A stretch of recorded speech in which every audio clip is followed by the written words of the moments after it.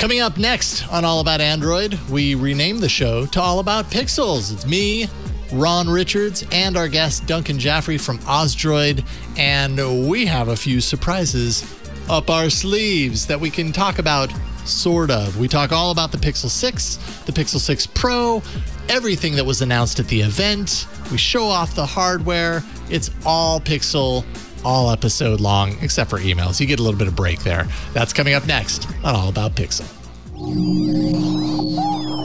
Podcasts you love. From people you trust. This is Twit. This episode of All About Android is brought to you by Audible. Audible is the leading provider of spoken word entertainment. Delve into your next title on Audible with Audible Plus. New members can try Audible Plus for 30 days. Download the Audible app and get started with a free trial at audible.com/allaboutandroid or text All About Android to 500-500. Hello and welcome to All About Android. This is episode 547, recorded on Tuesday, October 19th, 2021. Your weekly source for the latest news on the Pixel hardware, the Pixel hardware, and apps that you're probably going to find on the new Pixel 6 for the Android faithful. I'm Jason Howell. And I'm Ron Richards, and this week we're renaming the show All About Pixel. It kind of is that way this week. It's the new AAP. But hey, double AP. Double AP, because listen, earlier today was the big Google Pixel event, so of course we're going to be covering it and dissecting it and giving you everything you need to know and things you need to care about and criticisms and things like that about today's event. I'm super excited, Jason. I can't wait. So. Me too. We got a lot of reason to be excited. And, you know, there are some people who are going to hear that intro and be like, oh, they already talk about Pixel all the time. And I don't want to watch it. Like, I don't care about the Pixel. And I get it. I understand. Like, there's probably some people out there who don't care as much about the Pixels, but this is coming from the Google, direct from the source, direct from the vein. So at least in my opinion, that makes it pretty important to cover closely. So and also we should thank Google for timing it with the show. I mean, Google's been, as you'll find out in a few moments, Google has been extremely cooperative with us throughout this Pixel event. And so we want to thank Google PR. We want to thank Sundar. We want to thank Rick Osterloh. We want to thank everybody involved for the timing of the event happening early on a Tuesday so that we can be here Tuesday night, as opposed to happening on a Wednesday where we go, oh, it's tomorrow. Maybe this is what they'll do, and then having to wait a week. So thank you, Hiroshi Lockheimer. Thank you, everyone involved. We know that all About Android, or as it's now known, All About Pixel, is a priority in your marketing plan. So thank you. We know that you did this particularly for us, and we appreciate that. So thank you for that. Yeah. And big time thank you to Duncan Jaffrey from Osdroid.net for joining us from the future. It's great to have you back, Duncan. Thanks, Jason. Thanks for having me along. It's good here in the future, nice and warm. Yeah. Oh, well, that's very that's pixely. It's cold and damp outside, so that's refreshing to know. I guess you're now in your summer, right? As we heading into spring. Okay. All right. Well, you're getting close. You're getting there. It's good to have you, Duncan. It's always great to get you on the show. And sometimes it seems like maybe my memory is mistaken, but I think it's true. I think you've been on other times when the Pixel hardware has been fresh and new. This kind of seems like, at least on this show, sometimes you're beat. Seems to be. That and MWC, if that ever happens again. Yeah, well, we'll see about that. I'm sure we'll to some degree. This is going to be a little bit of a different show. Obviously, you know, anybody who's been following and cares about Android probably knows that Google had a very big hardware event today. And so the majority of the show is just going to be focused on that. And part of the reason for that is because not one of us, not two of us, but all three of us actually have the hardware that Google announced at the event. You can trust that Duncan does too, even though we don't have his video right now. But we have the Pixel 6 and the Pixel 6 Pro. Ron, you have the Pixel 6. I have the Pixel 6. Which colorway did you go with? I'm curious. What is the color? It's the green and yellow one. What is that one called? Oh, okay. That's a nice looking one. I can't remember. Sorta Seafoam is what it's called. Sorta Seafoam. and it's hard to see in the lighting and all this sort of stuff, especially with my light, but it's like a little seafoam green and a little darker mint green along the top. You can see it kind of there too. Yeah. And Duncan, what color did you get? I've got the Pixel 6 in the black color, which is very shiny. For the standard black. Did they let you choose, or did you have to? Did they just you take what they got, what they sent you? They did not let me choose, but they gave me what I would have chosen. All right, well, that's very nice. That's a win-win. It is. There you go. And it's not black through and through. It's like black on the. It's the dual tone, so it's like black on the bottom and like a dark gray up top, right? Yep. Yeah, so the actual phone itself has got the black Cyclops bar, but the color above and top and below is actually more a smoky grey. It's a bit hard to see with the reflection from outside, but this color you see up top is actually what the color of the whole device is, but the lower half is glass, and so that's reflecting more than the plastic up top. Yeah. So they look like they're two separate colors, but they're actually not if I was able to reproduce it. Is it plastic up top? It certainly feels different to me. Oh, okay. I'm like looking at mine right now, trying to figure that out. Oh, look, that's a very nice color. It does feel a little different. I don't know if it's plastic though. I think it's I think it's glass. That it was all glass, but I mean the materials are definitely different, at least to a certain degree. I don't know if the materials, between the glass are different. I know it's it's Gorilla Glass Victus. Let's not get too firsthand experiences with the device here, Jason.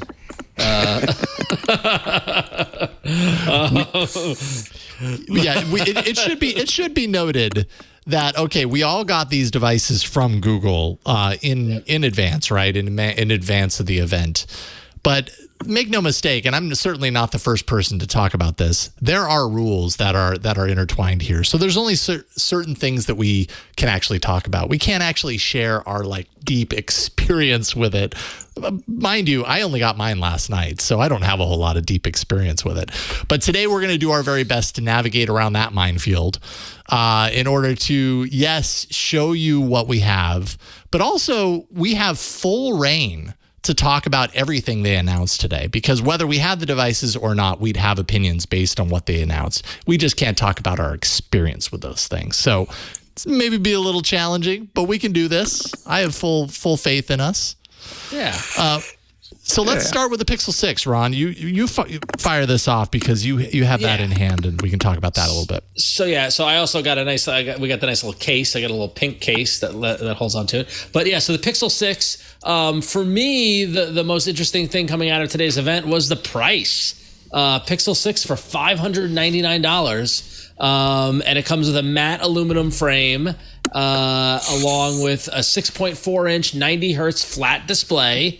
1080p OLED display. It's got 8 gig of RAM, 128 gig or 256 gig storage options, a 4,614 milliamp battery, and the Wave 5G only on Verizon for $100 more. And it's got an 8 megapixel selfie cam with an 84-degree field of view, which is interesting. And what I love is the in-screen fingerprint reader as well. But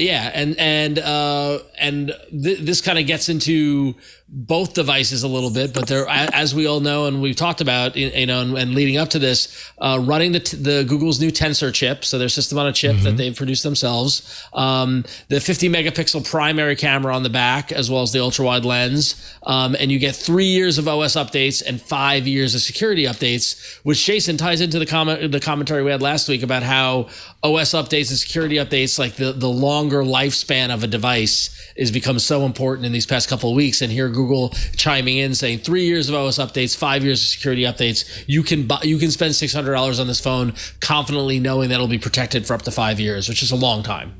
Yeah, I think 5 years is a great line in the sand to draw. I think it's Google's responsibility. I think I said this last week, but I really believe that it's Google's responsibility to set the precedent for the rest of the players in the ecosystem. And so doing that is great. How do you feel about the 3 years? Because there were a lot of people that were like, okay, we knew that it was 5 years of security updates. Is it going to be 3 years of major updates, or is it going to be 4 years? Obviously, it's the less of the two. Does that feel like they're undershooting it to you, Duncan, or are you satisfied with that? No, look, I like the original Pixel days, with the difference between the small and the big one was the size. And so what you ended up with was exactly the same device and a choice of sizes. And I'd still prefer they do that. But in these days of price differentiation and the desire for a flagship and a premium device, I can understand their desire to market one as the more pro device and one as the standard. I'm glad that most of the internals are the same. I think the changes that they made between the two devices feel almost contrived, like intentionally done to make one slightly better. And I do think that leaves me a little bit sad. Okay. Now, they're both getting, though, the commitment to the 5 years of security updates, so that's good. Yeah, and that would be strange if they didn't, actually. Yeah, and I think that's a good step forward. And it's 3 years with a promise of maybe one extra for the OS updates. And, if that keeps going further and further, because the elephant in the room is obviously that the iPhone gets fairly good support. It does. Going forward. And a lot of that has to do with them controlling their own ecosystem and their chipset. And whilst I haven't had it officially confirmed, speaking with Google and others, it seems very interesting that the very first time that Google has their own chipset is the first time that they promise to be able to support it much longer, because they're no longer bound by another vendor supporting the SoC in that, in order to sort of get longer support. And that could be an unintended or a very intended on their behalf, but a good benefit for us in actually getting longevity out of these devices as future Pixels come along and they get more confident with their SoC. Yeah. I think it makes a lot of sense that's probably a large reason why they're able to do that. But that doesn't leave a lot of optimism for the competitors in the marketplace who are running Qualcomm chipsets inside of their devices, for them to be able to match. Because at a certain point, Qualcomm stops kind of supporting some of these chipsets, and it becomes much more difficult to eke out longer term support. So this is a power that Google has, because it's creating the chips and it's setting a great precedent. But this has always been kind of my question about like elongating the update cycle for some of these devices. Like, of course that makes sense for Google, but there's a lot of like lesser players that even if they wanted to get 5 years, 5 years of updates out of their device, like the hardware literally could not take it. Like it wouldn't be able to hold up, 5 years down the line. As a user, you might not want to use it, even though it's technically 5 years updated. It might be as slow as molasses as a result of it. So there's other issues to iron out as well. Yeah, well, I have noticed Android updates of late seem to get less laggy and less intensive on old chips. There's a huge aftermarket recycling market within families and outside families. It's better for the environment, obviously, to keep these devices in active service longer and longer and longer as they get passed down and reused. Just because you don't use a phone long term doesn't mean someone else may not. But, if market pressure works the way it's supposed to, Apple already operates this way. If Google can operate this way, that might put pressure on, say, Samsung to do something similar with the chips they control. And if larger and larger sections of the market move towards long chip support, Qualcomm may have no choice but to actually support the chips, because it's not like they don't. They economically choose not to. I don't claim to know the ins and outs of how the company works, but you can imagine there's no technological reason why. And we see that in the hacking community, where there are people who retrospectively create drivers to support chips going forward. And so clearly it's technically possible, and market pressures is the only thing that's going to change that. And so more players that move to a longer support on the chipset might make that transition longer. Yeah, agreed. This is a totally random question. I think I believe the answer to be no, but do you think there's any possibility in the future that Google does what Qualcomm does with its chips and offers up the Tensor chips to other manufacturers? Could you see Google doing that at all? Or are they going to hold this pretty close to their vest? I would think, and this is total speculation, that Google is to become their own version of Apple. Clearly they are the world leader in hardware profits. They may not, their market share of sales continues to slowly reduce globally, but their profit share remains pretty steadily.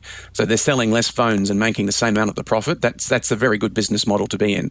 And I can't imagine that Google is not going to want to do that. And it's clear with the Pixel line, they are looking for individualization and the secret sauce, even with the early drops of software features that we'll get to discuss. But they've been doing that for a few generations now.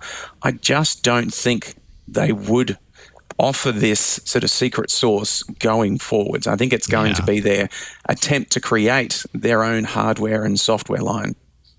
Yeah, and they've got a lot of faith in it. They've doubled the amount of their orders. I can't remember. I didn't put the story in the rundown, but the orders for this phone, they're really expecting this to do well. And I mean, I'm in no position to argue with that. The early kind of impressions prior to today's event have been incredibly positive. Very, very few, that I've seen of people being like, "Oh, this looks like a horrible phone." Like, people are really excited about this lineup. And so part of that is that, and with that doubled order is, I feel like, Jason, I mean, how many of these, we're on Pixel 6, right? So 6 of these announcements have we gone through where we're like, this is the one where they're going to break through. This is the one where the Pixel is going to become a mainstream phone and all that sort of jazz. And I feel like we've seen sales numbers pick up from generation to generation. Maybe not so much with the 5, because I feel like the 5 was a real messy kind of rollout with the naming and all this sort of stuff. But there's something about this rollout that I know I've said it before, that makes me seem like they're really going for it with this one. So. Yeah. So that's the 6, the salmon looking one here, which, it's definitely an eye-catching device, both online and in person.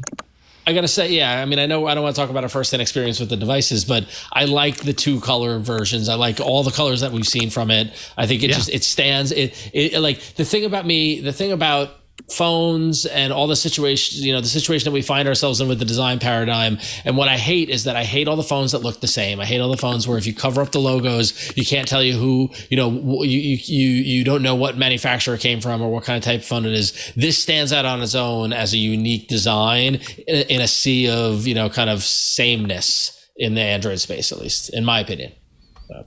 Yeah, indeed. So the other device, of course, on tap here is the Pixel 6 Pro. That's the other one that I have here. I can't remember what this colorway is called, but it kind of has like a peach-ish quality to it, I suppose. Like, I think when I looked online, this seemed like the whiter color. Basically, I didn't want to go with a black slab because I've done black slab a million times, so I went with this. And these they're solid looking devices no matter how you slice it. But when you look at the Pixel 6 Pro, like very, very sort of sunny. There we go. Thanks for looking that up, Burke. Some market differences as far as like how it's styled. You've got this stainless steel frame as opposed to the like matte aluminum frame on the Pixel 6. So things are, a little shinier. Technically, I guess that means that it's probably a little bit more durable long term. I imagine stainless steel probably is a step higher on the durability front. 6.7 inch display, 120 hertz curved display. So this does have the curves on the sides, whereas the 6 does not. 1440p LTPO OLED. Now, LTPO is what powers the dynamic refreshing of the display anywhere between 10 hertz to 120 hertz. So be curious to see how that works in practice, how that does. We've seen, similar systems in other phones, so I'm curious to see how the Pixel 6 Pro does that. 12 gigs of RAM, so you get a lot of memory right out of the gate. That's great, especially in my opinion, great for longevity. If they're going to be offering up to 5 years of updates, you want a powerful phone with a lot of RAM, because 5 years from now, is 12 gigs of RAM going to be what it is now, no, it's going to be a lesser number, but I think that's enough to get you some good extension on its lifespan. Anywhere from 128 to 512 gigs of storage, 5,003 milliamp hour battery. So pushing 5,000 milliamp hours on the battery, which, I'm super curious about the battery life of this device. Also, and I don't know if I'm going to be able to do it any justice with this camera that I have rigged up. I don't think I have the lighting in the right spot, but it has this other camera right here. This is the additional 4x folded telephoto lens. And all I gotta say is you got to see this thing in person. Once you see this thing in person with that lens, it's really interesting. But super curious to see how that 4x telephoto looks. The results of that. I personally feel like when it comes to a camera system, a telephoto to me is a little more important than an ultra wide. I think ultra wides are nice for sure, but I'd rather have just a nice quality telephoto so I can get some nice extensions. So I'm curious about that. The selfie cams on both of the phones are updated. They're both a little bit wider, but the one on the Pixel 6 Pro is an ultra wide selfie cam, 11.1 megapixel selfie cam, 94 degrees field of view, which, if I'm not mistaken, was it the Pixel 4 that had the ultra wide option on the front? It was. The Pixel 4 had the two selfie cameras. Yes, I think it was. Yeah, if memory serves. Yeah. So you had the option of doing that. Yeah. And that actually came in handy a number of times. So I like that that's there. So, and I didn't mention the price on this, $899 to start, which I think is surprising to a lot of people. I like the prices. I don't know. I mean, that was my one of my main, aside from some of the other stuff we're going to talk about later on with the software. For me, I was like, I did one of those, like, what? How much? Like, I thought these were going to be at least $100 to $200 more on each device. Like, I thought we were looking at like an $899 and a $1099 set for these two. But yeah, great. And I wasn't quite at that point. I was thinking that the 6 Pro was going to be $999. It was going to be that sub $1,000 option with, more memory or more storage that gets you up in the, closer to 1,300 or something like that. But yeah, when the rumored prices started leaking around the Target leaks that we saw a few days ago, I was like, oh man, that's like way less than I expected. That tells me that I think totally guessing here, right? But the Tensor chip, built internally, that's going to hopefully bring the price down. Also, maybe Google's just eating the cost on these things because they really want it to be a success. So they're offering really high quality value, which continues to be a Pixel kind of landmark, right? Is a value brand. What do you think about that, Duncan? Yeah, I think they edged away a little bit with that. I've been a big fan of the A series devices because I think they deliver really good quality at a really good price. And the last couple of flagship devices for me have actually been a little bit lacking to the point where I hadn't advised people to get them and the prices were that little bit higher. I think what they've done here is, in the lack of a 5A rollout internationally, because it was really just US and Japan, I think they've got a really strong argument and offering here that the Pixel 6, whilst not quite as affordable as the A series was, does offer really good value. And I even think the 6 Pro does to a degree, but it is a very interesting line, and I'll have to use it and be able to talk about using it to really know. But I think they've actually managed to hit that real original Pixel Nexus style feel of this is an affordable flagship. You're right. I was expecting it to be higher from all the specs that were leaking, and $999 launching price in Australia. That is 50% of the price of some of the premium phones. And so that it's more than 50% of the phone, most definitely. The screen may not be as good, and it's missing a camera, and it doesn't have millimeter wave in the 6 model versus the Pro. But at that price, it's an incredibly compelling device with a very good chip, likely to get very good software updates, 5 years of support. I can't wait to be able to talk about all the features that are in it. And then you step up to that Pro. It's not a huge jump either. It's not, you get up to the 512 gigs of RAM, but I'd question anyone who's needing that these days with the ubiquity of cellular connectivity. But there's really good value for what they are. You can get better value phones at a low price that are great, but this is the first year in years that I'm actually thinking of recommending a premium smartphone. Well, yeah, there you go. Yeah. Yes, so cool stuff here as far as the hardware is concerned. But Ron, you have a you have kind of a nice punctuation to all of this. This is and this kind of harkens back to what we were just discussing, and this is the sad trombone of the day, is that, like, okay, so Google's got their chip, they've got new designs. There it is. Thank you. They really are committed to this. They really want to make it work. Jason, like you said, a lot of positive feedback and a lot of positive response from the presentation, both in the press as amongst. I was looking on social. I was looking for kind of distinctions, but unfortunately, Google couldn't quite finish the last mile. During and after the event, lots of potential Pixel 6 and Pixel 6 Pro owners complained loudly about issues with the Google store online with going to actually purchase the phone. It refused to let many complete their transaction, even up to hours after the event. They were just, it looks as if it was overwhelmed with response of people trying to purchase the phones, which is like, one of those situations as a retailer is awesome because you've got such a great response, and the last thing you want to have happen, it's horrible. Now that said, here we are, nearly how many, almost 10, 11, 12, almost 12 hours after the event. And it's been fully resolved. So now anybody can go purchase the phone. They've worked through the volume, but that initial crush, and people who hear, people watching the video can see, people complaining, tweets about having one in the cart, and then all of a sudden it's out of stock and all that sort of stuff, and taking hours to get an order across. I mean, it reminds me of, back in the day at a previous job when I worked for a comic book publisher, and we'd, make a comic book and it would sell out on day one, and everybody like, oh, that's great, you sold out. I'd be like, no, that's awful. Like, that's the last thing I want to happen, because now people can't get it. Right. It's that's not always a good thing. Your site crashing because so many people want to buy it, it means people aren't buying it. That there's some sort of problem there. So, hopefully Google irons this out and smooths it as they, resolve the issue. But that's got to be a bummer if you're watching this and you're like, yes, I want that, and you can't make it happen. Ugh. So it really is kind of.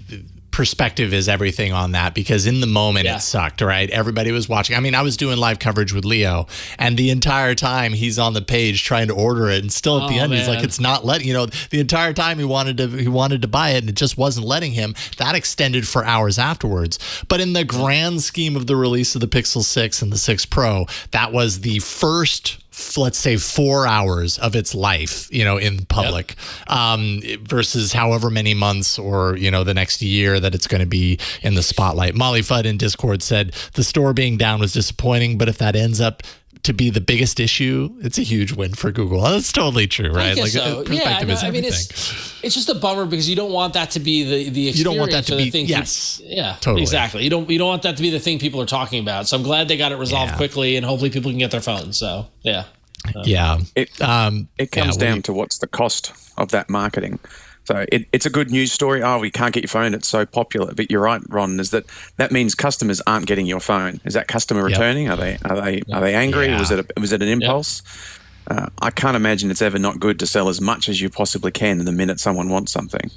Absolutely. And especially considering just how dedicated to the promotional aspects of this device. Like, it's so obvious. Google wants this to be a huge success, and they've done a lot to make that happen. They've created some really compelling looking devices that, and they're trying to capitalize on the excitement, right? All of the promotion and marketing leading up to this day has been pretty successful. People have been really reacting positively to it. And then you get to the point where you can finally open the floodgates and people can actually act on that excitement, and they can't fulfill that promise, So it's just like, oh, you just needed to stick the landing.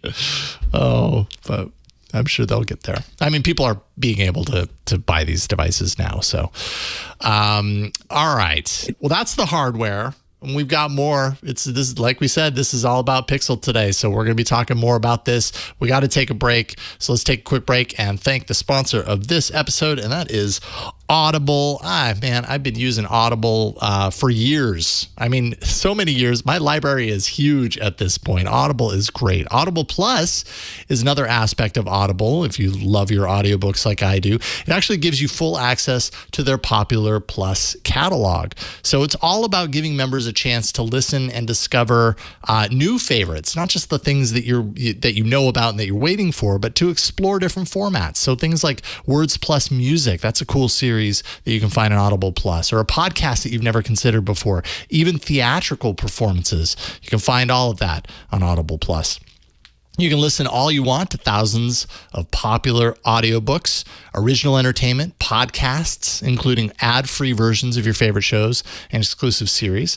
They're all available to download or stream, so you can, as you can with all of Audible's content library, you can listen anywhere, anytime, on any device. You won't even lose your spot. If you pick up on another device, you're going to be able to pick up right where you left off. It's really useful.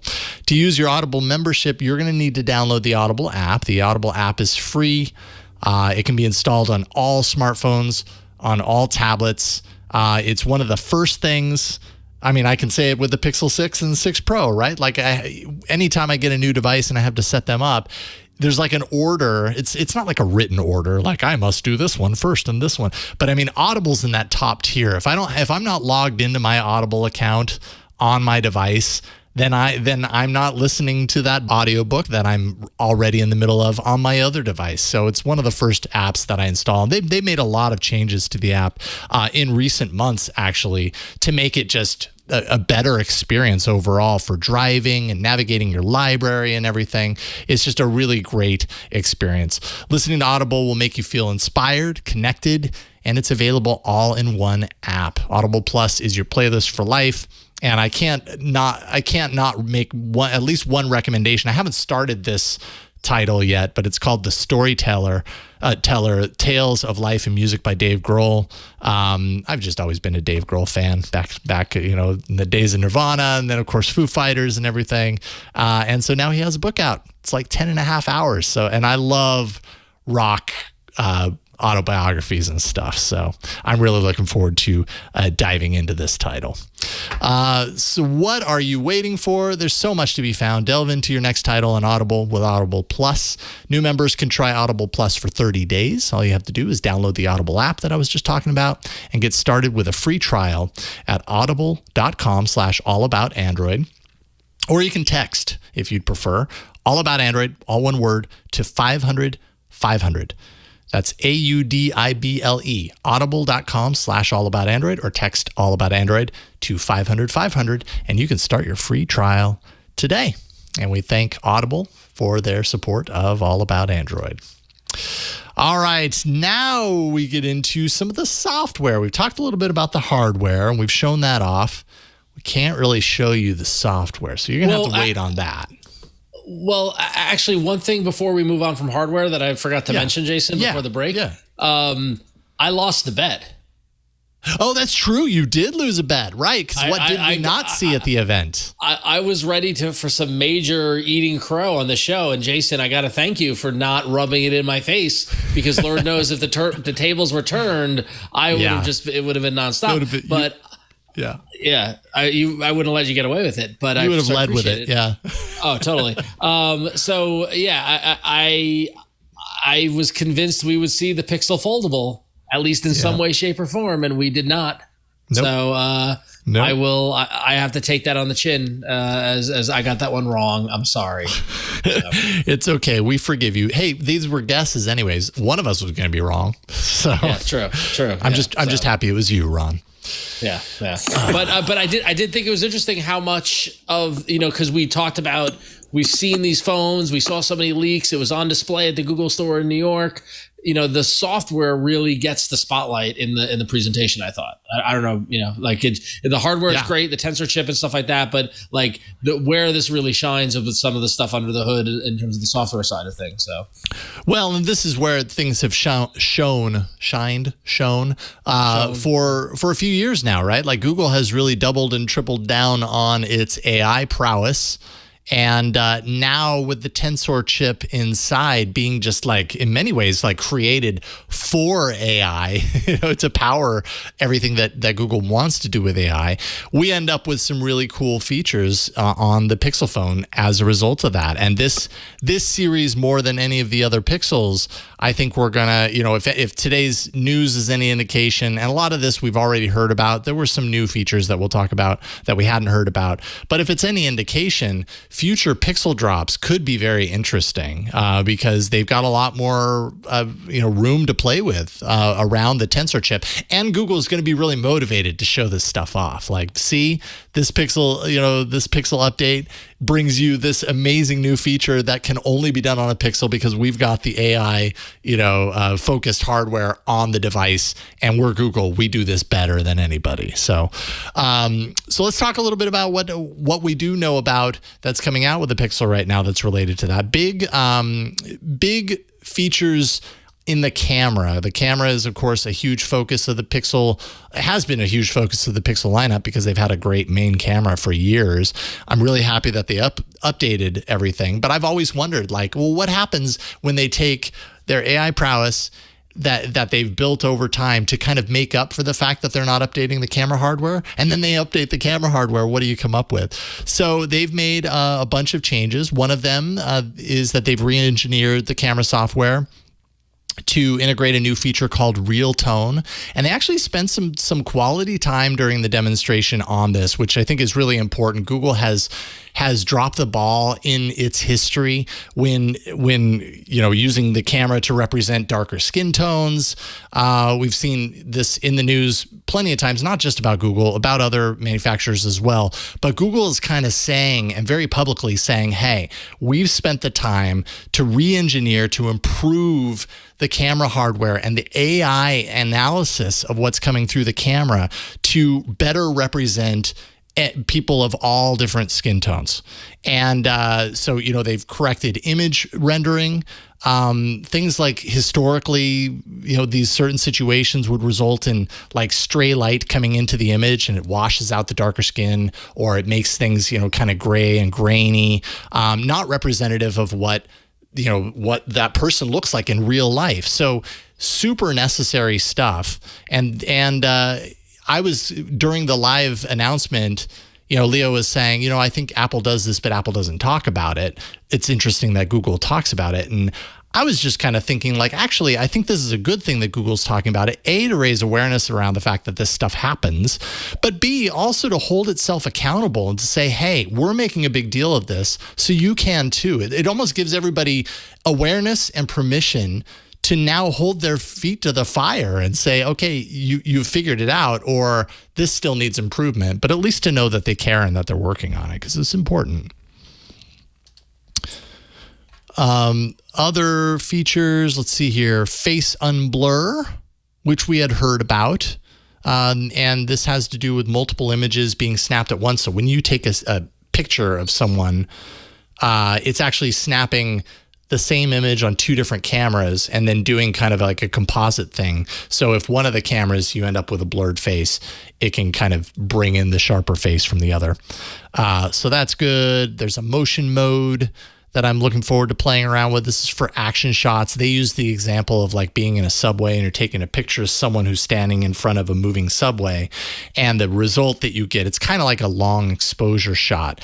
The cameras are able to pick up that motion and have the foreground, the person, be perfectly, sharp, and everything in the background kind of have like a smeared quality to it. So it's kind of an extension of like the bokeh processing that they've been doing. And then, of course, Magic Eraser. Can't not mention Magic Eraser because it fulfills a promise from years ago about removing a fence. Although I'd be really surprised if this feature actually did that. But this feature is all about removing objects that you don't want in the background of your shots, and it can propose these edits. So it can say, hey, do you want to remove these objects? Or you can draw it in, or you can select, supposedly, I haven't, obviously I haven't played around with it yet, but select features or something in the background and say, I want this out of the shot, and boom, it's gone. So are you optimistic about these features, Duncan? What do you think? I'm incredibly optimistic. I think the original Pixel reframed camera photography. If it's not already in the Hall of Fame, it certainly should be. From memory, it is. And, there's been criticism of late that the same software and same hardware was in the device. So it's really nice to see Google come at photography from multiple places now. So they've got this new hardware. They've finally got a good camera setup in there. I very much believe in the utility of a normal, a wide, and an ultra. And for years I said how you didn't need that, and then I got a really good camera that had it, and now I can't sort of survive without it. I have use cases for all of them, and the right lens does the right job at the right time. And I'd love to get my hands on a 6 Pro and really see what that telephoto does. But moving into the software space, I think you're right that Google really does lead from the front. It's easy to criticize people who are at the leading edge, and we all remember there were situations with Google Photos detecting certain ethnic groups as different types of animals and so forth. But they lent into that. They apologized. They worked with the communities and increasing their sample size and getting things like real tone and working more with ethnically diverse populations and people of all races and creeds to get the algorithms, which is what they are, and we all know that algorithms have bias, is to proactively work to remove that bias, can be nothing but commended. And will they stumble on the way? Maybe. But like you said, they're doing it in public, which means they're inviting people to say when it doesn't work. And I believe that invitation does come with a real commitment to, one, improving, but two, diversity. Now, is that good for their bottom line? Maybe. Is it disingenuous? I don't think so. I think a lot of modern companies actually do really believe that in these principles, and I don't think they should be dismissed. But then you look at some of the more exciting features. We've been waiting for a magic eraser since I/O several years ago, and while they didn't demo on stage removing a chain link fence, and I'm not sure that made it in there. What they did demo and the way it looks, you're right. I can't wait to get hands-on time and actually play with that. Because these are really great features. And remember, this is today. If they're already at this stage, imagine what they're going to do in the future when they get more training data. And of course, privacy being first and foremost, they assure you that everything's done on device, that nothing is sent off. So the edits that users use aren't going to be used to train the model. It seems. Yeah, that's important. But yeah, very excited. Yeah. Cool. Cameras at the top of a lot of people's use case on their smartphones. So I think these features are going to get some really interesting interaction. It's almost, if you look at the use case of the device, the camera probably dwarfs the actual phone usage of it. Right? Like it should be said that these are cameras with phones attached to them. That's basically what it is. There's so many people, lean on that camera and use it, whether it's, amateur or professional photography, down to, Instagram and, and Twitter and taking pictures of your family and things like that. Like the camera is such a key piece of the puzzle, and the phone just seems like less and less every year, doesn't it? But that didn't stop Google from surprising us with a whole bunch of phone-based software, which I got to admit did not see coming. Like, good job on key. We wonder with all the leaks and things like that, what we'll be surprised by. So two big things that were kept secret until today's event: wait times. This is just as a Disneyland and Disney World fan, this cracks me up and blows my mind. You can see the current and projected wait time for placing a call to a toll-free business number. So if you are calling, let's say you need to change your flight and you're calling JetBlue's toll-free number, wait times will tell you the current and projected wait times of people who've called on that, which is crazy. It's inferred data from call length data that they've collected, and it's all anonymized data. So don't worry, they're not tracking your phone calls or your toll-free number calls, but it's the equivalent of knowing how long you have to wait to ride Space Mountain. Right. This is it. It's crazy. So the number of times you're like, oh, I've got to call customer service. I don't want to sit on hold and that sort of thing. Now you can get a sense of how long you'll have to wait, and you can make that decision if you're going to make that call or not, which I think is crazy. And then the second one is Direct My Call, where the Google Assistant transcribes automated messages and menu options in directory trees. and you can tap the options in real time, and it's all powered by Duplex. That's neat. I like that a lot. I will use that. I will definitely use that. That is super, super cool. And all audio transcriptions are saved on the device only, so that's important to note there. And then what's even more interesting, moving away from the phone, but just in terms of using Assistant and interacting with the device, Gboard for Pixel 6 offers something new called Assistant Voice Typing, where you can use the wake word. You can say, "Hey G, type," and it types a message. You know, commands to edit include clear, which removes the last sentence, clear all, delete the last word, delete, and then last word, undo. You can drop the cursor anywhere in text and then continue voice typing. Today, dropping that cursor turns off the voice typing. And it supports emojis, typing emojis, which is crazy. So if you are a voice typer, this is the update you've been waiting for. So yeah. So Duncan, out of all three of these, which ones blew your mind? Did any of them or? As an Australian, a lot of the call screening features haven't been available here, but Google has actually announced that some of the it's a good day. Some of the older features are now coming here.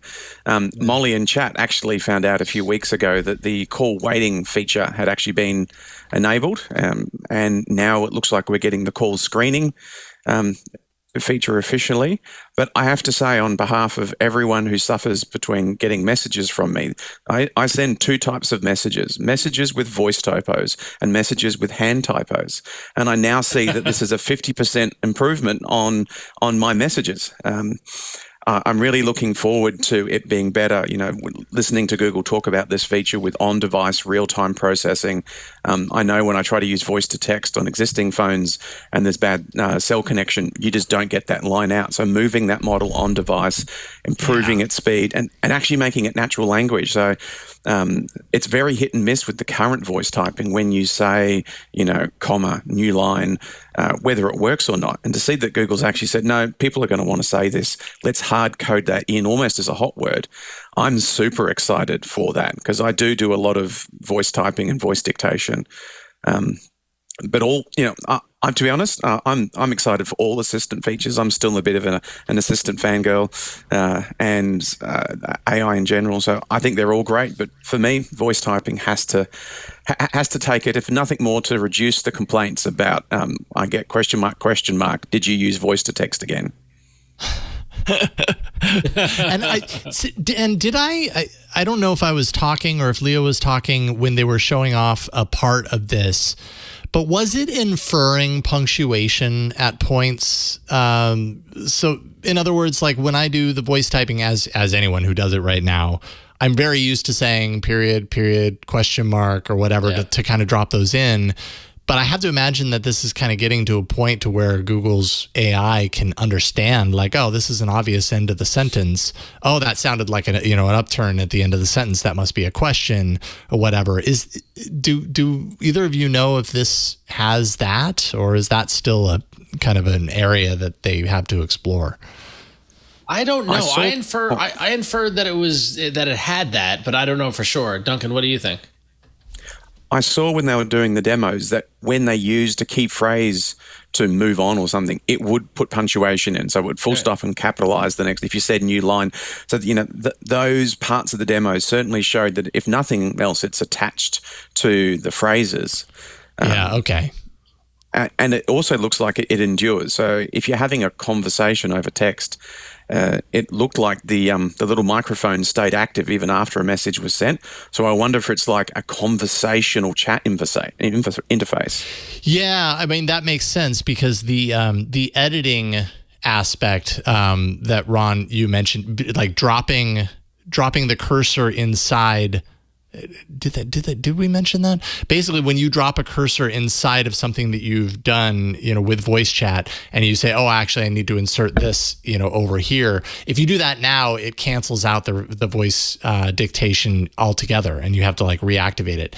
It seems like now with this newer version, it like stays in that mode, kind of similar to what you're talking about, Duncan. So you could just drop it in the middle of what you've already typed, and it's still in that mode. So then you could very easily insert the thing by just speaking it, and boom, it gets inserted in there as well. So it just seems like overall a way more robust voice typing engine.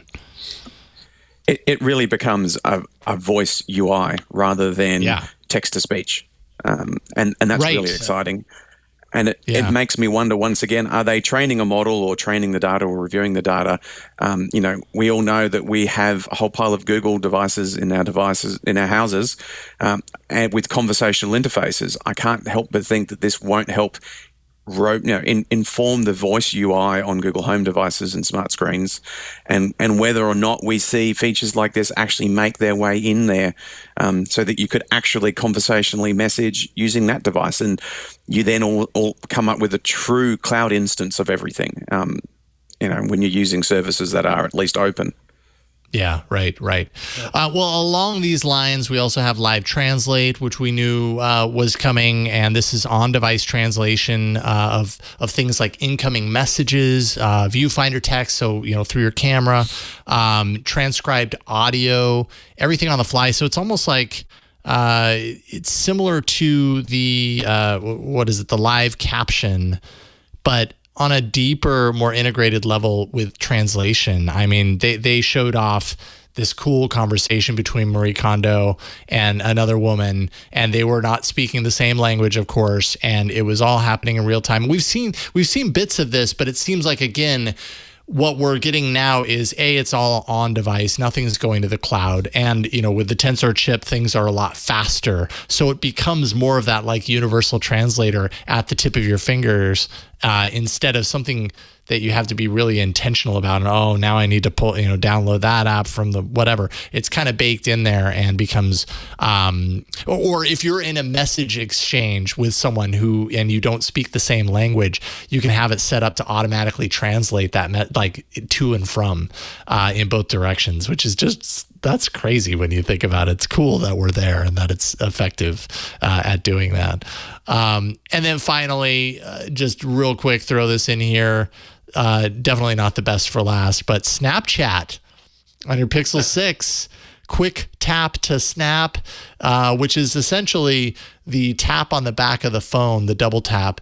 In this case, it would launch a camera instance of Snapchat that works from the lock screen, so that you can update your snaps on the go even faster. This feature has no use whatsoever for me. I hope that we can reassign the double tap action to something else, but there you go. Oh, the things that we never wished we had. Right? Oh yeah, corporate deals. This is a corporate deal. Synergy right there for you, everybody. So just think of the synergies. I know exactly. They're a few years too late with Snap. Yeah, I kind of felt that way too, but what do I know? Maybe it should have been a TikTok interface. Yeah, I was just gonna say, like, what TikTok is like, we missed the opportunity. So yeah, TikTok's like, no, we don't need the opportunity. We're doing just fine. Yeah, pretty much. Oh, geez. Today was not only a big day for Google with the Pixel and the Pixel 6, Pixel 6 Pro, and all this great software on the Pixels, but it was a big day for my assistant just went off. It was a big day for Android, because Android 12 is now officially launched for Pixel owners. So the Pixel 3 and up can now install Android 12. And later this year, it's going to roll out to Samsung Galaxy, OnePlus, Oppo, Realme, Tecno, Vivo, and Xiaomi devices. But important note, and I know a lot of the folks in the All About Android community will apply to this. If you enrolled in the beta program, you need to listen. So instead of ending the Android 12 beta program now that it's official, Google is extending it in December. So for feature drops, bug fixes, stability, and performance updates. We're only guessing that this probably has something to do with the 12.1 update that we talked about a couple of weeks ago. If you remember the rumors of the fast follow 12.1 update that's going to happen. And that will be a big foldable focused update. So maybe we're looking at something in December around foldable or whatnot, but like they're keeping the beta program open because we do have a 0.1 release coming down the pike. So it seems. So interesting. That said, Duncan, I'm dying to know what you think of Android 12 just in general, Material U, rounder, bulbous button controls? What are your thoughts of the new OS across the board? I've picked up the Jason challenge from a few weeks ago where he said he's actually going to get a device and go the pure Google experience. I'm a huge user of Nova, and I think that calls into an email a bit later. But I've got whole Android life that exists around these third-party apps. So this is such a monumental switch in UI design, in flavor, in sort of interconnectedness in Google's software offering that I'm going to not use everything I'd normally use and jump head into that experience. It looks great. The idea of dynamic colors in the softer palette. And to sit there, and I would never create something that looks like that because I'm not a design creator. And actually to let go of controlling my phone and go, okay, these are experts in this field. Let's see what they do with that. And so I am very excited that, and it looks like it's more deeply integrated. I remember years ago, you'd get an update to a Google UI, and for years we'd be reporting, this app has finally gone material. This app has finally gone material. Yeah, that's and right. it was a very long tail. Yep. Whereas, in the lead up to this, you've seen all the code teardowns that, people like XDA have been doing. And, these builds are coming in early, quick. So that alone, they're not all done, but this is probably the best cadence I've ever seen of them being pre-prepared before launch for their new UI. And I'm actually excited for the idea of actually having something integrated. I mean, I'm a Microsoft user as well. And the Microsoft 11 experience, I now have the choice of 6 different legacy UIs. And what's great is it's roulette. I don't know which one I'm going to get when I click on a feature these days. And I'd really like that not to be the Android experience. And this is still not up to Apple's level of polish. I mean, if we're just really honest and look at the industry bar, Apple wouldn't release a device with everything being ready, but this is far better. And so I'm really excited for it. Yeah. I think it's kind of interesting what you were talking about as far as letting go and letting the experts, be the ones to dictate, how this is laid out for you for a while. Meanwhile, it's material you. It's all about you. So it's like material you this time around. It's actually about you. Like you're designing my home screen because you can do it better than I can. I find myself in this position where I know how my home screen has been for so long. It's functional. Everything's where I expect it to be. And so I'm kind of regretting making that commitment on the show because now I have to actually live up to that and wipe everything out on my home screen and kind of do this fresh and see how it goes. I'm a little nervous about it, but I'm going to stick to it and see how it goes. I will hold you to account because I'm now doing it simply based on you saying it. See, and just hearing that alone makes me realize I need to actually do it. So I appreciate that. All right. We do have more. There's more coming up. We'll call it the Pixel Others. I don't know why we'll call it that, but we will. Ron, what else is there? I mean, it wouldn't be without some accessories, right? What would an announcement be? And actually, Duncan, you wrote about the new Pixel stand. So very curious to hear your takeaway from that. But some of the stats about it, it's a second generation Pixel stand. The Pixel 6 family gets a 23 watt wireless charging. Other devices will get 15 watt wireless charging. It has a fan. So there you go. And $119 price tag, and it's coming soon. And it's important to note that the Pixel 6 doesn't ship with a charger. A new charger comes up to 30 watt, up from 18 on the previous charging brick, and you need $25 for that. Duncan, what do you think about the Pixel stand? Is it a good stand? Is it a waste of money? $120? Is it worth it? Wow, there's a lot of questions. You can get, I'm a big believer in Qi. I've loved Qi since before Qi was popular. And I'm very grateful that it's now here. So I'm a big fan of the wireless charging. The styling of this one, I think, is an improvement on the last one.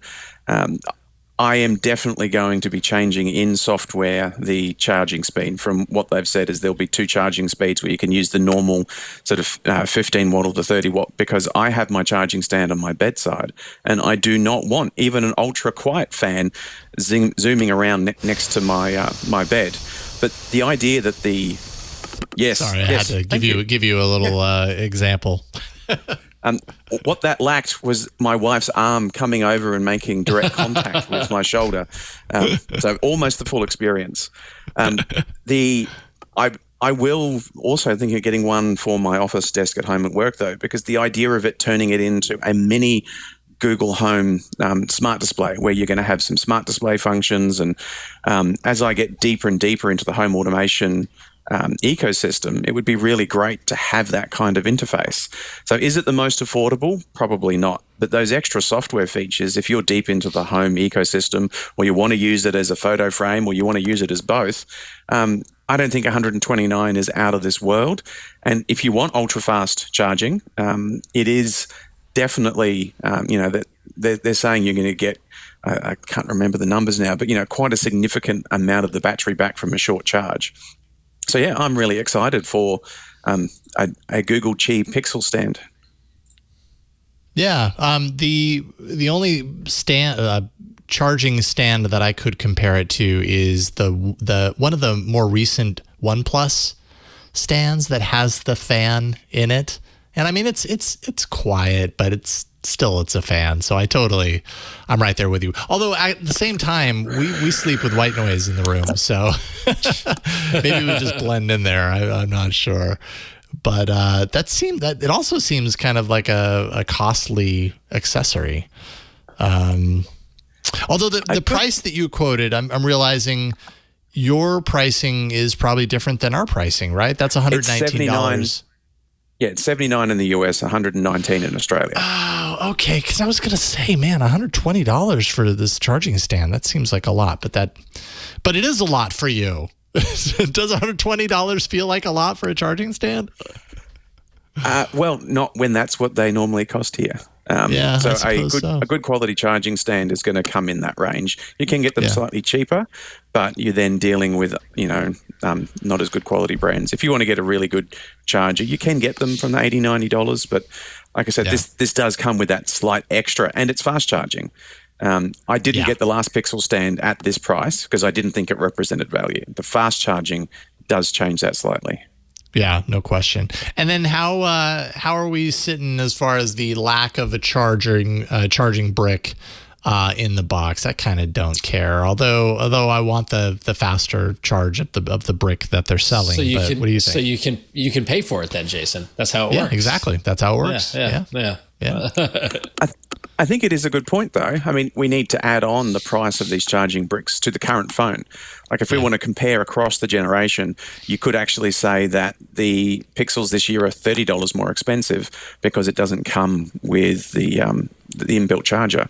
Environmentally, I can see why it's happening, and if had to make a choice between convenience and the environment, I think we should all choose the environment first. And if this prevents even one charger that's not needed getting out into the sort of value stream, that's a good thing. And we'll all know it saves significantly more than that. The use case of, what about Ma or Pa who buy one of these and get home and don't have a charger? That may happen. It's probably going to be the lower end of the spectrum. And I'm sure your carrier store salespeople are just as high quality perfectionists who know their craft and the ins and outs of all their products so well that will almost never happen. Yeah. Yeah, I think everyone probably has a charger that will do okay, hanging around somewhere. I do, but I'm not the everyday user, right? Like I've had so many phones walk through this house over the years. So yes, I've got a whole gaggle of chargers, but like I said, I'm not the everyday user. But I have to imagine most people probably do at this point have a USB-C charger, and if you don't, $25 I guess is what it costs to get the Google one, anyways. And then finally, before we wrap this all up and get to emails, there's the Pixel Pass, which we did talk about. I can't remember if we talked about this last week or the week before. No real surprises as far as this is concerned. To give you a refresher on what it is, it's an upgrade program for when you finance your phone. You have to. It's only available when you buy direct from Google. But essentially, it gives you Google's Preferred Care Protection Plan, YouTube Premium subscription, Play Pass subscription, 200 gig Google One subscription. I don't know why I said that weird. And then it's an upgrade program for your smartphone every 2 years. So, and I don't know what the details are there. It's basically every 2 years. So 2 years from now, you could, when the Pixel 8 comes out or whatever they call it, you could upgrade from the 6 to the 8. But I don't know if that's like an apples to apples, like just give us that phone and we'll give you this phone. I imagine it is, because this is a payment plan essentially. With the Pixel 6, you're paying $45 a month. With the Pixel 6 Pro, you're paying $55 a month. So I guess this is for people who finance their phones and pay slowly over time. And instead of just getting your phone, you get all these other things, the subscriptions, you get the extended protection plan. It's not for me, but it's certainly for somebody. I don't know. What do you all think about this? I don't even know if they're offering this in Australia. Like, I don't know. Are they doing it? No, this is one of those things that they aren't. Okay. No, most finance style options. So we don't get the ability to trade in devices either, and there's no Google Store financing. What I will say is, again, I think this may be an indication of Google wanting to move more into that Apple-esque way of doing things. Yeah, right. Subscription revenue is definitely the new business model that everyone wants to get into. And I have to say, if they're wanting to compete head-on with Apple on this, they've failed miserably. And that is, their program per device is slightly cheaper, and it gives you an annual guaranteed upgrade. Now, there's a lot of caveats in that. If the phone's damaged, you've got to pay a little bit of extra fee and so forth. But I think that Apple has more confidence in their aftermarket sales of devices than Google does, which is probably why their program is so much better. But if they're competing in that market, I'm not sure this represents great value. It really is just an amortized plan, and I'm unclear if after 2 years, if after almost paying the phone off, do they take it off you? Because getting a new phone every year for a subscription price, I'm okay with losing the handset. Almost paying it off and then losing it, I'm less okay with. Yeah, that's a really good point. That's a really good point. Also, kind of along these lines, there's some trade-in value that they're doing, and eBiker in the IRC chat pointed out that eBiker's Pixel 5 was worth $405 trade-in. So the Pixel 6 Pro is $694 for the 512 gig version. $405 trade for a Pixel 5. I feel like that's really high. Like, I would not have imagined that you would get, that's 80% of the value, because wasn't a Pixel 5 $500 when it sold new? I mean, I don't know which version eBiker got, but that's a pretty great trade-in value. So I do think that the Pixel 3, though, I think I saw someone tweet out the Pixel 3, you get $100 of trade-in value. Right. So it steps off a cliff there at a certain point, I suppose. But got to start somewhere. Got to start somewhere. Yeah. I don't know. I don't. The Pixel Pass is not for me. I mean, I get. Yeah. I mean, I know that they're going for it, but it does. But it's so funny because I should look at how much I'm paying for YouTube Premium and like the services that it does get to see whether it all is a good deal or not. But I don't think so, and I'm not financing. So well, and that's it. Like this would only make sense if you actually wanted to finance your phone, right? Like there is no subscription only version of this. That's kind of what I was hoping that there would be. Like I'd totally be game for that. Like I'm a pretty big Google fan. I've got a lot of their services. I'd pay a lump sum for a bundle of all their services potentially, but that's not what's on offer here. This is really about financing a phone. Yeah. So there you go. All right, so that's our all about Pixel roundup. The emails have nothing to do with the Pixels, so just keep that in mind. At least I don't think they do.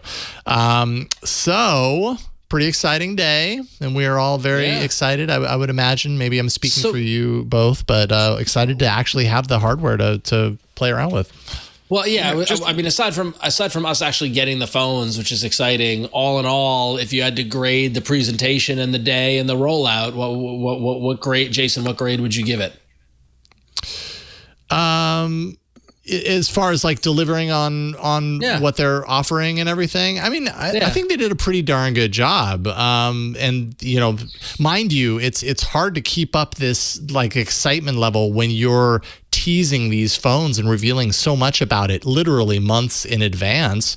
But I mean, I was excited for this event. I'm excited to have the hardware. I don't think that I'm very disappointed along the way, and I think a lot of the feedback I saw online was in the similar camp. So I'd give them, let's say like an A-. I'm sure there are ways that they could have improved, but I thought they did a really great job, and I thought the live stream was done really well too. Like it wasn't, it didn't drag. It wasn't overly cheesy at moments. Like it was a good view. So that's where I'm at. What do y'all think? All right. Duncan, what do you think? I found that the leaks didn't detract at all for me. In previous years, they may have. And I think what that says is, on its own, this phone stands up. Officially out, and, there being no surprises. It didn't need any. It doesn't need one more thing. It didn't need to be a big surprise. Every incremental step of this device adds up to something that is better than what we've had before. It's the best Pixel they've ever made. And it doesn't even have any aluminium. But I really think that it's a strong device, and that it didn't need the big reveal to stand on its own 2 feet. And I think that's been shown out by the number of people who tried to order it. It's been shown out locally in Australia, where the device officially comes out on the 28th of October, and shipping arrival dates now are pushing back. I think at one retailer we were checking out just before, it's 15th of November. So, they're already clearing their first couple of weeks of expected inventory on certain sizes, models, and colors. So I think it was a really good launch. If you gave us, an A, B, C, D, E, F, I'll give it an 8.5 out of 10, just so we have different scales, so they can't be. There we go. All right. I think that's very important. And Ron, you'll have to use 1 to 5 or something. But it's a really solid launch. I'll use stars. I'm going to give it a 4-star rating with a ding, only because I lost the bet and there was no foldable. So. I think that's taking your frustrations out on the wrong place, Ron. Hey, listen, I know Google worked with us on this. I know we were in collaboration mode. It was great, but I would have liked one more thing. So. Well, you're going to have to wait for that one more thing until Google actually releases the next version of Android, the point version that supports whatever foldable it's about to release at some point in the hopefully in the near future. We don't actually know what Google's going to do in the future, so don't quote us on that. We'll see. Well, we can hold out hope. All right, coming up next. Oh, sorry. What's up? I was going to say, I'm as excited about the Pixel 6 launch as I was about the Pixel 1. It has that feel for me. Wow. It almost feels new beginnings. I got to get in there and use it and be able to talk about it. But that's where I'm at. It almost feels like this is the first time Google brought a phone out, and maybe they've just sucked me into their marketing with their chip and Google Inside and the first true phone from Google. But if they have, it worked. Yeah. Right. Yeah, indeed. Cool. All right, up next, we're going to check out a few of your emails. Well, a couple of emails and a video mail. All right.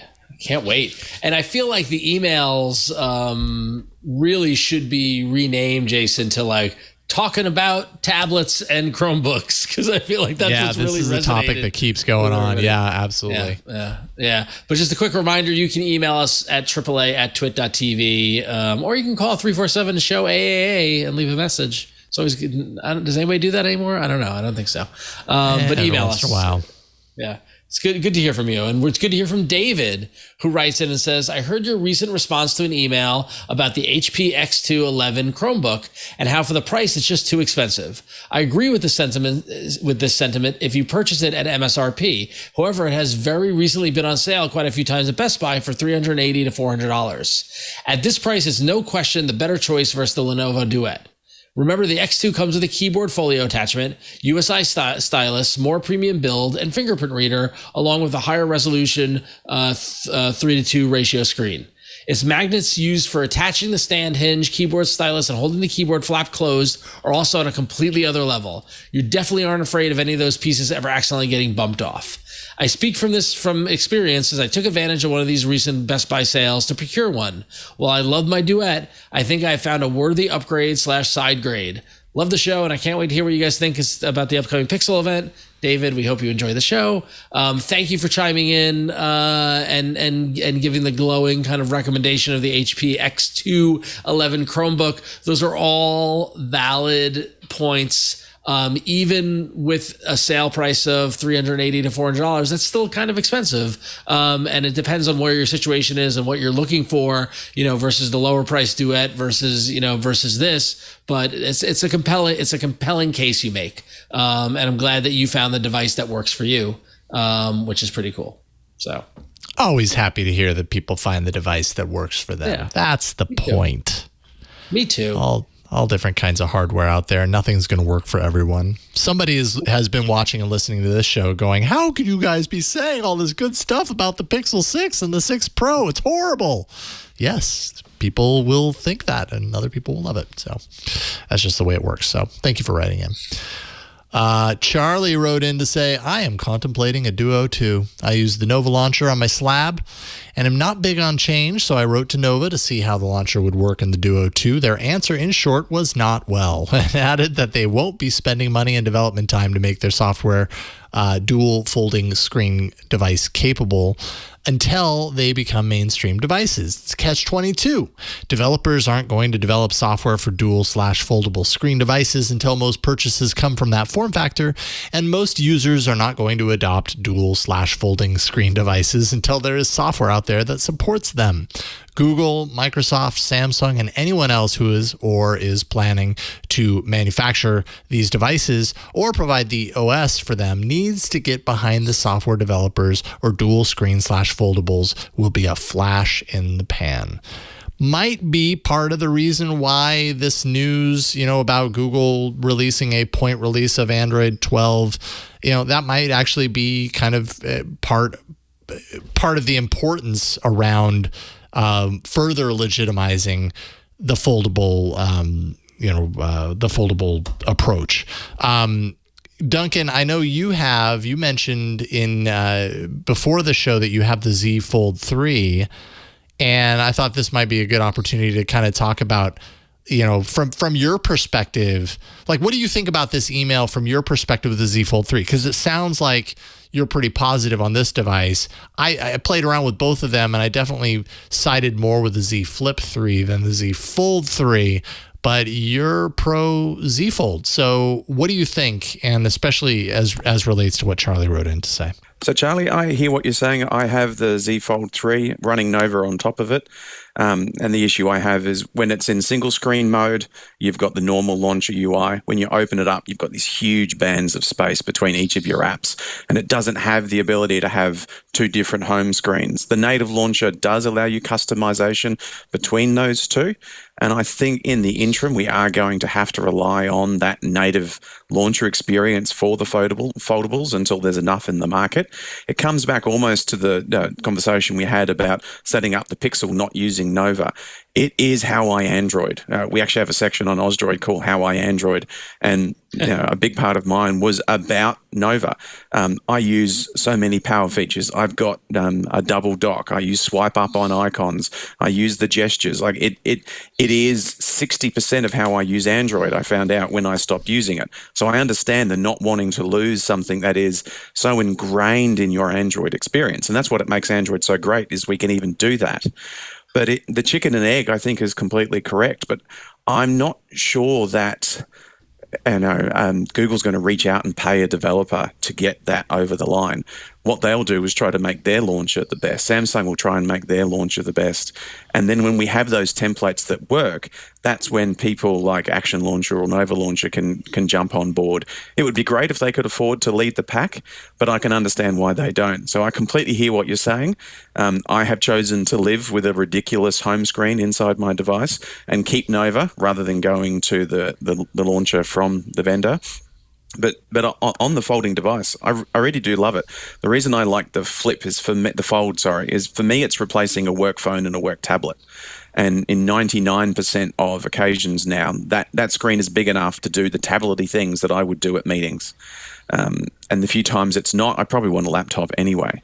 And so I'm using it from a real productivity perspective. I've even tried using it with Dex and plugging it in. And if it wasn't for the fact that I work with incredibly complicated Excel spreadsheets with macros I've written, I would have continued that experience, because from a normal productivity perspective, it worked really well.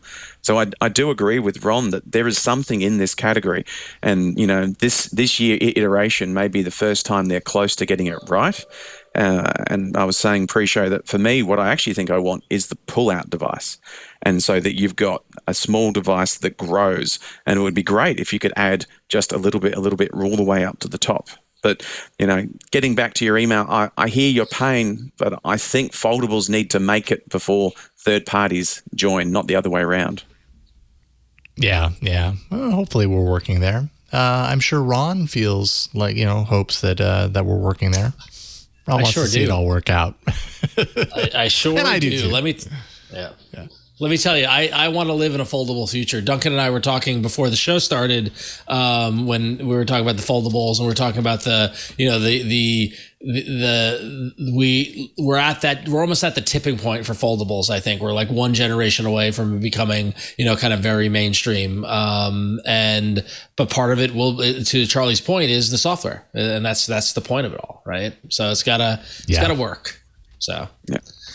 Foldables aren't Hall of Fame worthy yet. Not yet. No. Not someday. Yet. But when one breaks through, man, we are going to celebrate, Duncan. We are going to party, and it is going to be awesome. So when we get the Nexus 5 of foldables, so I predict a retrospective entry. You know, I'll put a flag on the ground that when we get to the point where a foldable makes it to the Hall of Fame, in retrospect, we will look back, or you will look back, and you will see the device that was the turning point, and it'll get an honorary entry. We just don't know what that turning point device is yet. We can't get a retroactive that kind of spot. Yeah, it's hard to know when you're in the eye of the storm, right? You just I look forward to the day. That's for sure. All right. And now it is time for, and this one really deserves it, everyone, the email of the week. And to tell you exactly Jason's notes from our document, yes, this is a long video, but it is good. So I'll read the email quickly, and then we'll go into the video. Well, the email is actually a follow-up. The email is kind of after. Oh, okay. Sorry, so let's just go to we're going to do the email of the week. Was a video that was sent to us by someone by the name of Adam. He is the recipient of the email of the week with this. Thank you, Burke. With this video submission. So sit back, enjoy. If you're audio listeners, listen to what Adam has to say. If you're watching on video, check this out. It's long, but it's good. Roll tape. Hey, AAA crew. This is Adam. I just wanted to follow up from your most recent episode where you talked about messaging issues and RCS and Apple and iMessage, of course, and all the challenges around that. I wanted to send not a video, but a quick screen recording just to quickly talk about, I know you've talked about Beeper in the past. It got me thinking about how much I love Beeper. I'm a Beeper user, and I wanted to just show it really quickly so you can see exactly how it is in practice if you haven't seen it. So you can see right here, there's the Beeper app. For those uninitiated, Beeper is essentially a messaging integration. It's a one-stop shopping. So I have all of my messages in one place. So all of my SMS come in there, my WhatsApps, my iMessages, Instagram messages, but it also can do Telegram and Signal, Slack, Discord, IRC, Hangouts. So it's really great for integrating pretty much every messaging service people use. I don't use them all, but I use a few of them. And I got it primarily so I could talk with all of my iPhone friends using iMessage. So if I open up the Beeper app, you can see here the integration. At the top, there's Inbox, Classic, and Spaces. So basically, Inbox is a timeline of most recent messages. Classic is just pure timeline, regardless of whether you read them or not. And then Spaces will actually show you all of the different integrations you have, and you can go directly to them. So you can see here in my inbox, what I have here is the icon will show you how that message came through. So that's a WhatsApp. There's a iMessage, there's an Instagram message, there's a Beeper message from my Beeper support engineer that I work with. There is a Instagram message that came in, and you can see if I scroll down enough, I think you'll see an SMS. So there's a SMS that came in. And that's pretty much how it integrates. And then if I go to Spaces and I tap, for example, on iMessage, these are all the iPhone users that I can iMessage with. And so if I open up one of these conversations, you can see that they actually, I'm going to send a quick text message here. You can see the reactions come in as actual reactions instead of as text message. SMS users on Android know when you get these reactions from iPhone users, it usually says, quote unquote, laughed at, and then it repeats your message. There you go. You can see the message I just got right there as a test message. I got a little thumbs down. So that's how it works. It's super great because I don't have to deal with the back and forth SMS with the iMessaging or sending messages to iPhone users. I actually can pretend like I have real iMessage, and in fact I do. So I absolutely love it. Beeper's great. It's $10 a month. I paid $100 for the year, and they're pushing out updates all the time. So I just wanted to give a little shout out to Beeper because it's a pretty great integration app in general, but awesome if you want to have real iMessage conversations with all of your Apple friends and family. Thanks. Love the show. Nice.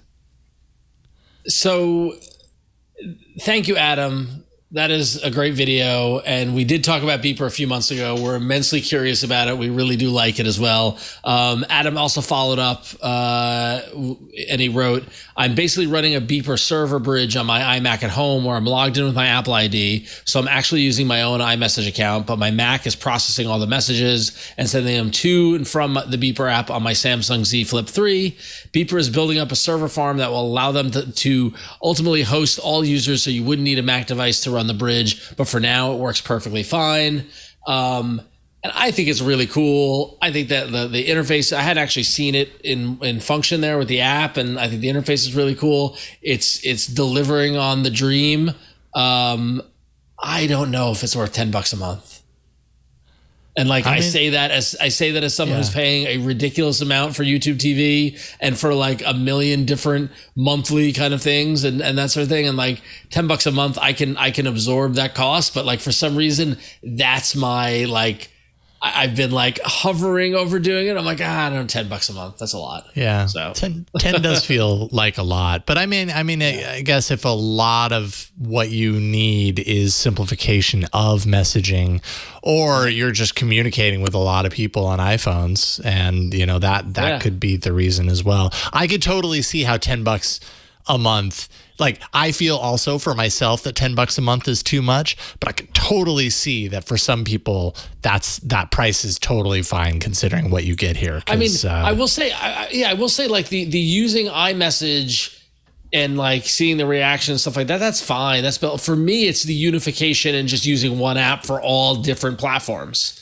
Like that, that is, you know, like it's the, what do we all used to use back in the day? Trillium.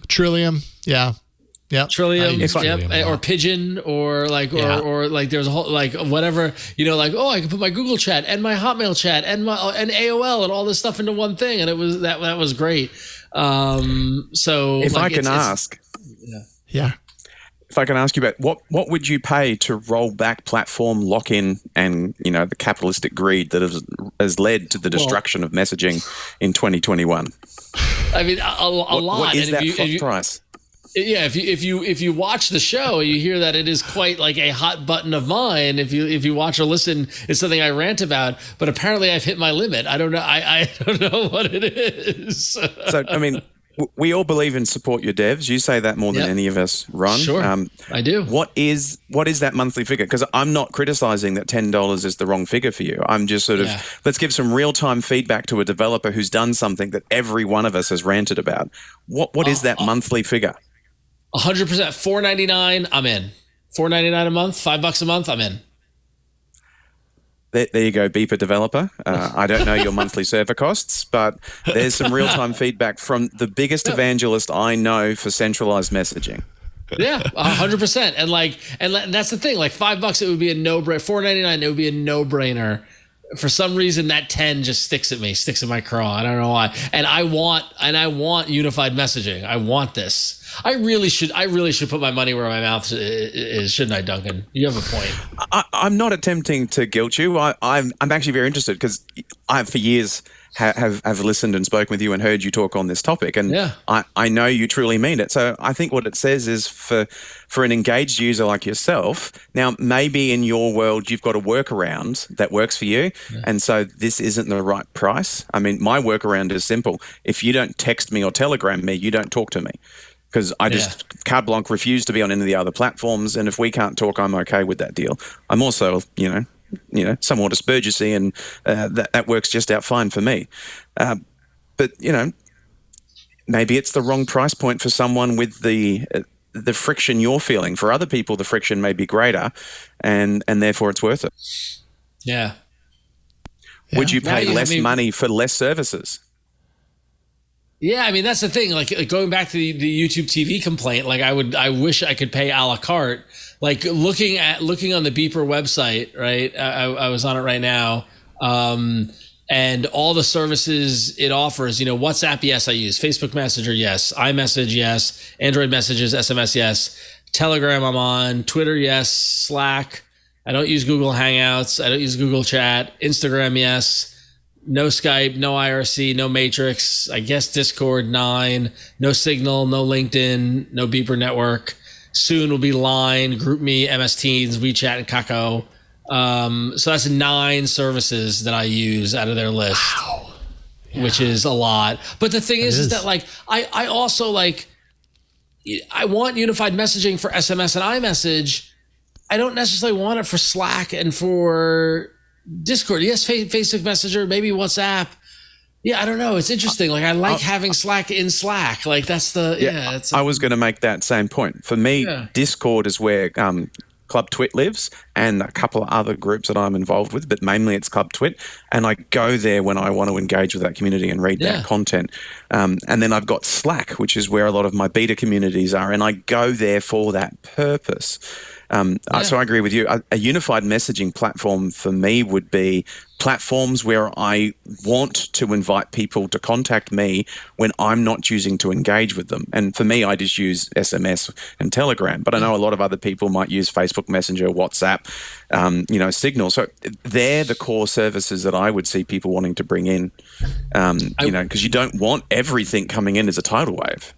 Yeah, no, and I will add to that my latest gripe about messaging is less about the lack of uniformity across cross-platform, but for me, at least, what has rendered SMS completely useless is two-factor authentication and marketing texts.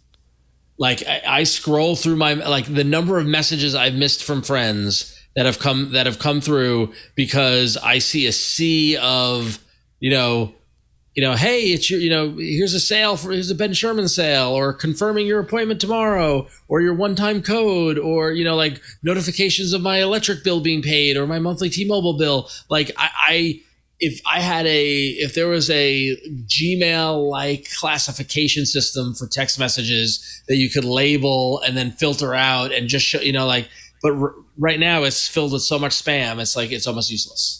So it's that value add layer on top of aggregation, because my wife will communicate with me on several different platforms and I have to move between them. So I would love the ability to have everything come into one stream and then choose to always communicate back on one.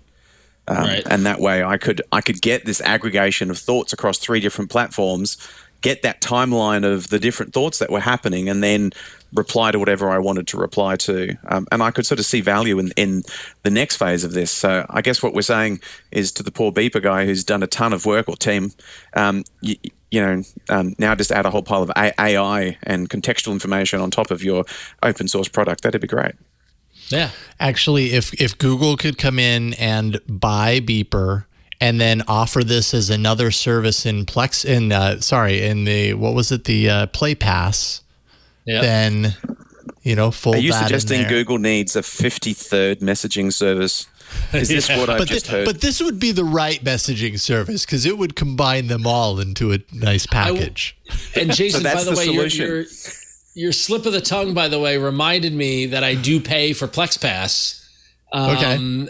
And it is $4.99 a month. Okay.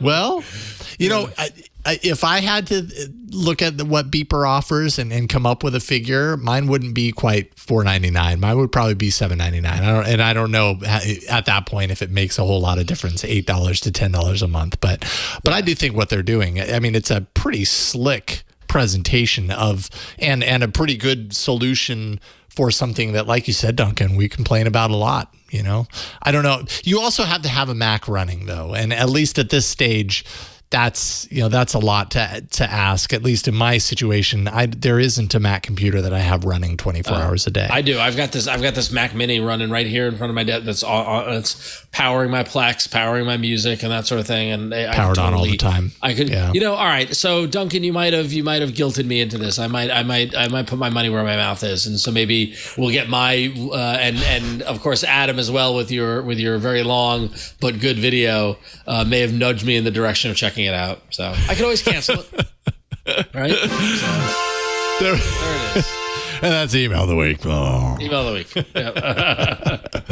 Thank you, Adam. Appreciate that.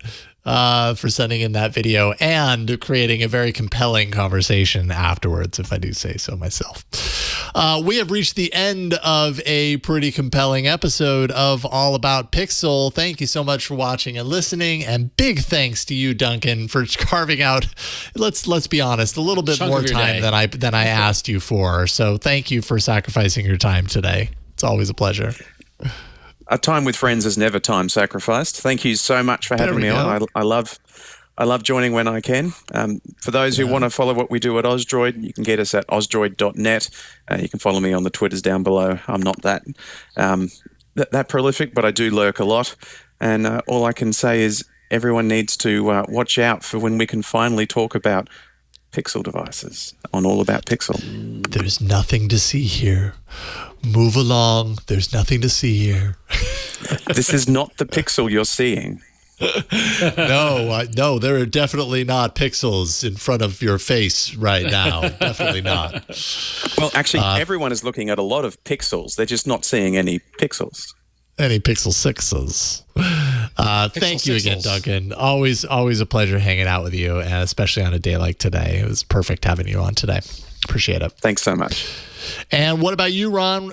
It's always perfect having you on. What do you want to talk about? What do you want people to know? I don't know if it's perfect, slightly flawed maybe at best, but yeah, just follow me over at Twitter and Instagram at RonXO, and check out Scorbit in the Google Play Store if you're into pinball. Keep track of your pinball scores. Go to Scorbit.io to get all the info. Things are going really, really, really well over at Scorbit. We're having fun. So that's the whole point of pinball. So recreation. Yeah, no kidding. Pinball shouldn't be work. It should be fun. No, it should be fun. Exactly. Yeah, there you go. Thank you, Ron. And huge thank you to Burke, who has been sweating bullets for the last 3 hours getting this show to happen. So thank you, Burke, for making it happen. The sound of bullets being sweated? I don't know.